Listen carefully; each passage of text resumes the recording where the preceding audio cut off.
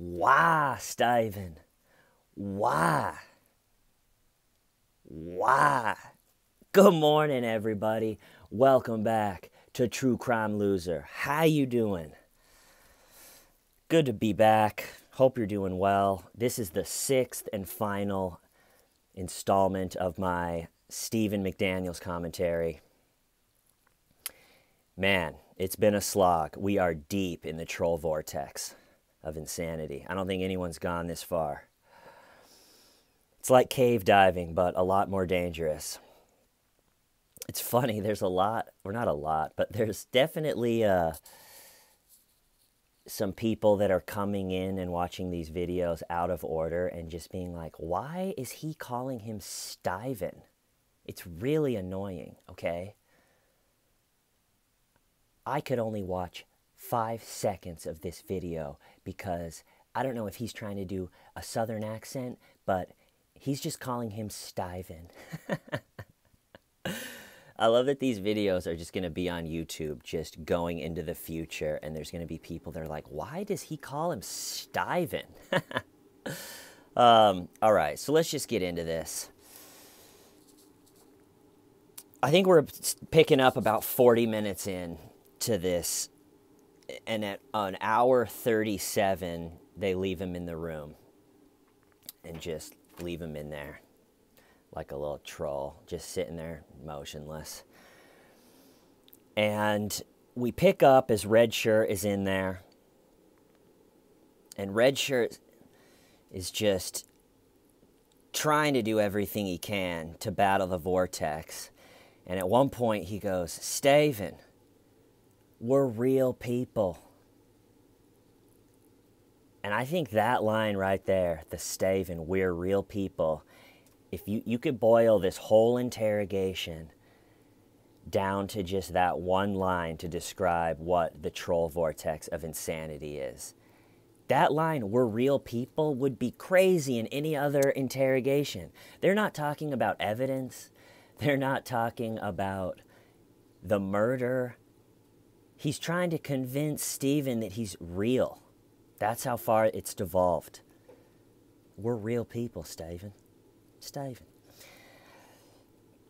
And then he's like, it's going nowhere. Stephen really settles in and does pretty well on this last push. He almost gets stronger with time. It's crazy. He really gets the yes, no, I don't know going hard. And it doesn't look like he's feeling the pressure. And Red Shirt's like, do you use acid? He's trying to figure out why he's just sitting there. You use acid? And then he goes with the I know you're not a monster technique, which we've seen, I think, in every interrogation that I've analyzed. It's a common technique of, I know you're not a monster, Stephen. Stephen, I know you're not a monster. You don't want everyone to think you're a monster. It's kind of a legacy strategy. It's saying, do you want your legacy to be that you are just this cold, troll-headed freak? Or do you want your legacy to be something got out of hand, you made a horrific mistake? And they were using that against Chris Watts and old Underwear Russ. Just, you're not a monster. I know you're not a monster. Let's get this out. Let's just get this out, Stephen. And what it sort of seemed like Red Shirt was doing when he started going into the legacy strategy of, I don't think you're a monster, are you? Is I thought he was just going to kind of abandon trying to talk to Stephen and just sort of talk at him. And it's a strategy, or I don't even know if it's a strategy, but it's used just to kind of abandon the interrogation and just talk at him. You'll see it with people that it's obvious they're not going to crack. So one that comes to mind is the Jim Smith, Michael, what's it called? Rafferty, I think. Michael Rafferty, Jim Smith. Look that one up. And if it's not Michael Rafferty, someone in the comments will know the real name. But these interrogators go after this Michael Rafferty guy for a long time. Jim Smith has taken turns, and it's just obviously Michael Rafferty is such a piece of shit that he just doesn't care. You know, all this, none of the strategies work. They're saying, they're doing what they did with Russ, where they're saying if you don't want your loved ones to have their houses turned upside down with searching, you got to tell us. You know, Michael Rafferty's just sitting there. You can tell he's not going to crack. So at one point, Jim Smith, instead of just keeping kind of the insanity vortex going, Jim Smith changes gears and just goes, listen, I don't care if you talk. I'm just going to talk at you, you know. We know you killed this person. You're going to spend the rest of your life in little rooms like this. You know, it's like if you can't get him to confess, you might as well just lay it down, lay it on the line how it is. Like, we know you killed him. You're going to jail forever. I don't even care if you talk right now. I'm just going to sit here and talk at you. It's over, buddy. And I thought that that's what Red Shirt was going to, it sounded like the tone of voice he was using is he was going to do this in this interrogation. And that's what I would have done. I would have said, Stephen, I don't even care if you talk or say, I don't know. You can just sit there like a little troll. But you did this. You killed that girl. And you're going down. And you're going to spend the rest of you. There's not going to be any, you're not going to be a lawyer. All that work you did was for nothing.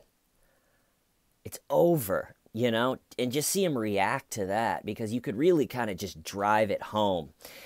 I thought that's what they were doing. I was like, finally, just do it. And then they brought back into the vortex. So strap in. All right. White Shirt comes back in.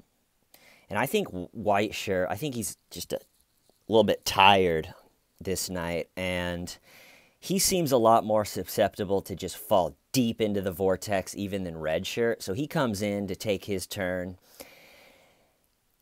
And he's talking about Stephen's family, saying, do you love your nieces and nephews? And Steve goes, yes. And it's like, well, if something happened to them, would you be sad? And Steve's like, yes. And this whole time, Red Shirt is just standing, it was just staying right up in Stephen's face. I even think still holding his shoulder. So as Stephen is looking at White Shirt, Red Shirt's face is just right here. And that goes on for a little bit, and then Red Shirt just leaves the room. We find out that Stephen is living off student loans, and I don't think he's ever really worked or had a job. And they ask him what his plans are after he graduates, and his plans are in 2 weeks from, you know, where they are in the interrogation, 2 weeks, he's going to move home with his parents, which I think really support what I said, where he just freaked out at the thought of not being just a college kid without a job, living on student loans, gets to sit on his computer all day, you know, probably has to put a couple hours into studying, but just sits on his computer all day. He's got his little prepper fantasy with the toilet paper rolls, gets to indulge in his violent porn. You know, the girl that he's stalking and infatuated with happens to live right next to him, so he kind of can just perv out to that thought. And I think he really kind of likes his life. He gets to live just I sit on my computer all day. Once he moves home, I mean, maybe his parents are bizarre too. I've seen a couple comments that say that his parents are just sort of the same troll vibe as he is. But once you go and live with your parents, they're going to be like, we don't need all these SpaghettiOs, Stave. And the toilet paper rolls too. Can we put those in the garage? Why are they in here?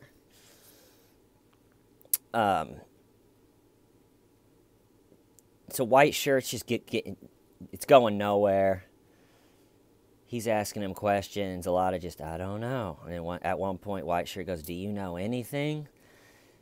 And Stephen just sits there. Just trolls right through. And then this just shows how susceptible that White Shirt is to the vortex. This is the difference between the troll vortex versus reality. So White Shirt is trying to get the information of when was the last time Stephen cleaned his car, right? And so in a lot of interrogations, it would be like, when was the last time you cleaned your car? And then the person would be like, well, I haven't cleaned it since I got it back from my mom. She borrowed it when her car was in a wreck. But with Stephen, it goes, when was the last time you cleaned your car? I haven't since I got it back. Who'd you get it back from? From my mom. When did your mom drive it? She got into a wreck. You went down and picked her up? No, she got in a wreck in Macomb. So she got in a wreck in Macomb. Why was she up in Macomb? To see you? She was getting the brakes checked. She was getting the brakes checked in Macomb. There's a good brake place in Macomb. Sorry, Macon. Was I calling it Macomb? And then, I mean, it's just like all this time goes by, and then all of a sudden, all he's found out is that his mom drove his car for a few days while hers got fixed. And it's just like, all the time, White Shirt is still continuing to test the limits of the office chair. All right, and then White Shirt, after the whole, like, mom car drove brakes in Macon, nothingness, White Shirt goes, lift up that shirt. Let me see those scratches. And watching it, I was like, yes, let's talk about the scratches. That is the best evidence so far that they have. And Stephen lifts up his shirt and shows him the scratches, and he just goes, oh, all right. He doesn't stick on it. He spends 5 minutes talking about how his mom got her car fixed in Macon, and he doesn't press him on the scratches. I just don't get that. All right, then hour 17, Red Shirt comes back in. And while he was gone, apparently he talked to a bunch of people that Stephen had worked with at the clerk's office, and asked him like what Stephen's personality was during that whole internship, or that he worked with them. And everybody had said, oh, he's so nice. He's got he's got a bunch of personality, and he's always socializing. So he comes back in. White Shirt leaves. The chair is very happy. Sigh of relief from the chair. And it's like, you were so nice to everyone at the clerk's office. Why just the yes, no, I don't know? And Stephen just goes, I don't know. And Red Shirt's head falls. I really like how Red Shirt doesn't try to hide his frustration. Like, most interrogators wouldn't want the person to see that they're so frustrated that they're slamming their head on the table, or just going, why, Stephen? Also, in the back half of this, Red Shirt's cracking me up because he starts saying Stephen's name as if it's just offensive when he lies. So he'll be like, Stephen, did you hurt that girl? And Stephen will be like, no, I didn't do it. And Red Shirt will be like, Stephen! Like he's just offended that he's lying. I don't know. I end up really kind of being fond for Red Shirt as this goes. Stephen! Someone that finds this video in 4 years is getting really mad that I'm calling him Stephen. It's all right. Hang in there, buddy. All right. So an hour and 22, Red Shirt really just turns up the pressure for the final push. And it's the funny, like, when was the last time you did laundry? And Stephen's like, not for weeks. And Red Shirt's like, you got enough underwear to go 3 weeks? And Stephen's like, yes. He's like, you wear underwear more than one day? Yes. Why? And Stephen's like, because it's still clean enough to wear. Stephen. Little T, everybody. Ladies and gentlemen. Little T.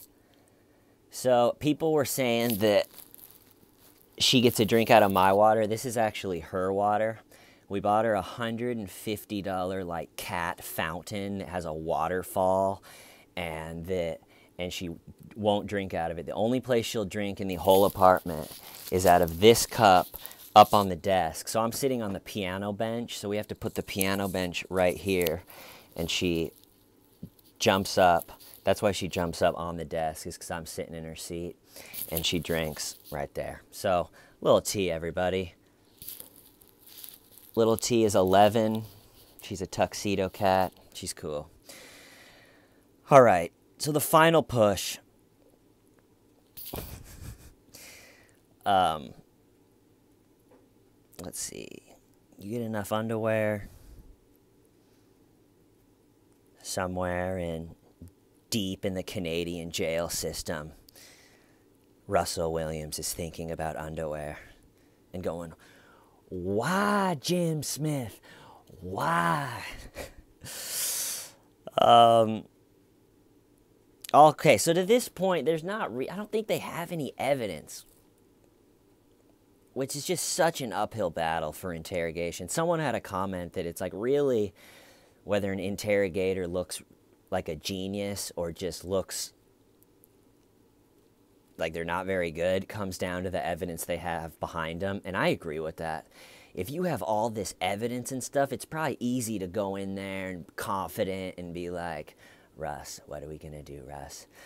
But I don't think these guys have anything, which is just weird, because at this point in the interrogation, they've been searching Stephen's apartment for hours. And you would think they would have found something, but they have the scratches. They're not bringing those up. I don't know. I don't know if I'll ever quite understand how this one played out.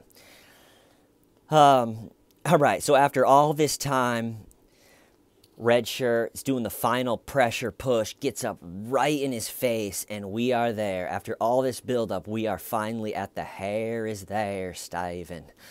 Stephen. And he's going, your hair fell out, Stephen, when you were moving the body. And he keeps taking a pad and scratching his hair and going, look, Stephen, look how easy your hair falls out. Look, Stephen, Stephen. He's like, look at all that hair up there. You don't think any fell out? It did, Stephen. Your hair is there. Your hair is there, Stephen. You don't think... He goes, you don't think none fell out? It did. Just right in his face. Your hair is there. And then he kind of gets somber, and he's just like, why, man? What happened? And I feel like he should have stayed on that. I think that he should have just started talking at him, like, what happened? Why did you do it? Why are you sitting there like a troll? Just say it.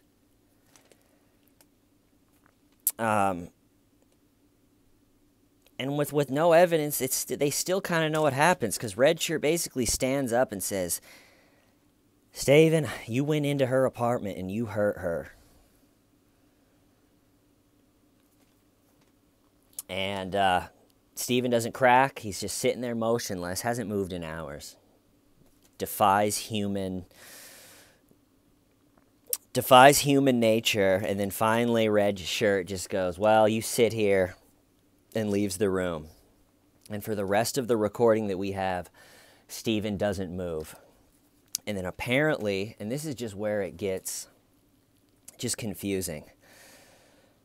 So apparently in the tape that we don't see, after Stephen has not even budged for 2 hours, just put her in four-wheel troll low and just trolled right through every single strategy. Just with mud tires.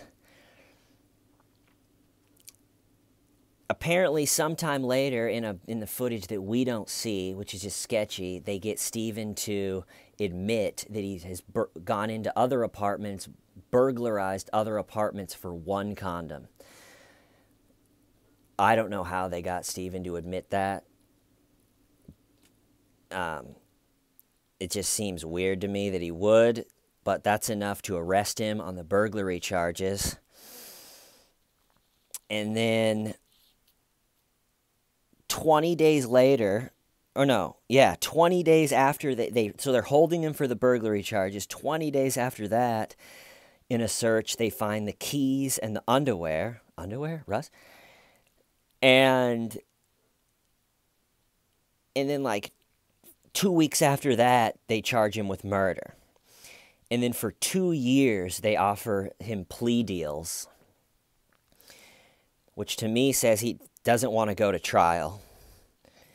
And for 2 years, he turns down all those plea deals. And I think he really uses his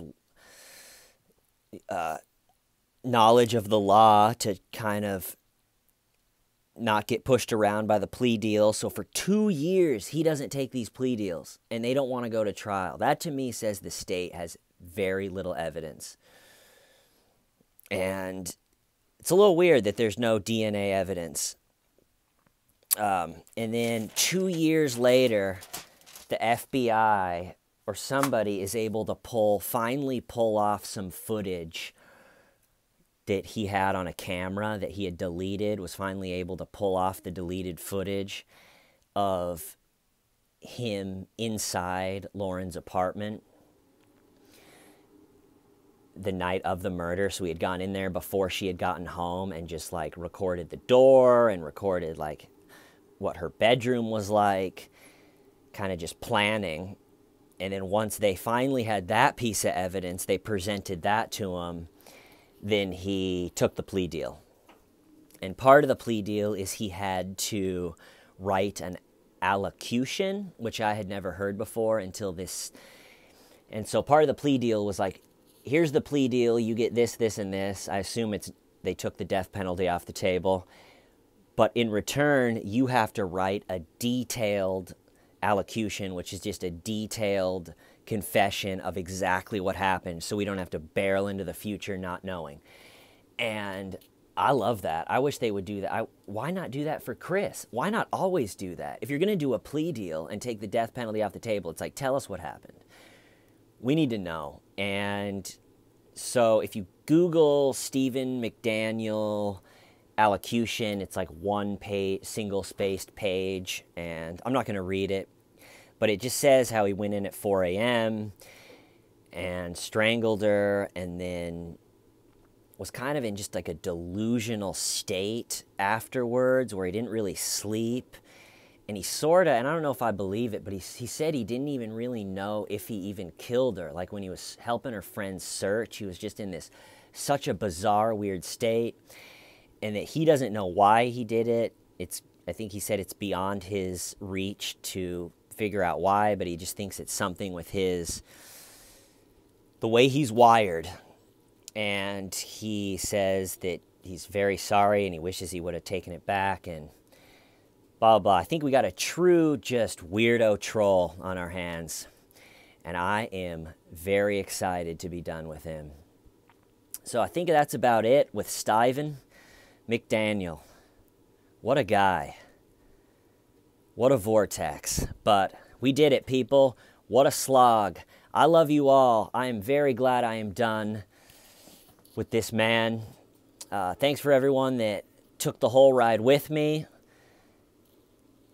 Stephanie Lazarus is next. I definitely not tomorrow. I need a few days to start that. But I don't know. I'll figure something out. I hope you all have a great day. Thanks for everyone that subscribes and participated. True Crime Loser out. Why, Stephen?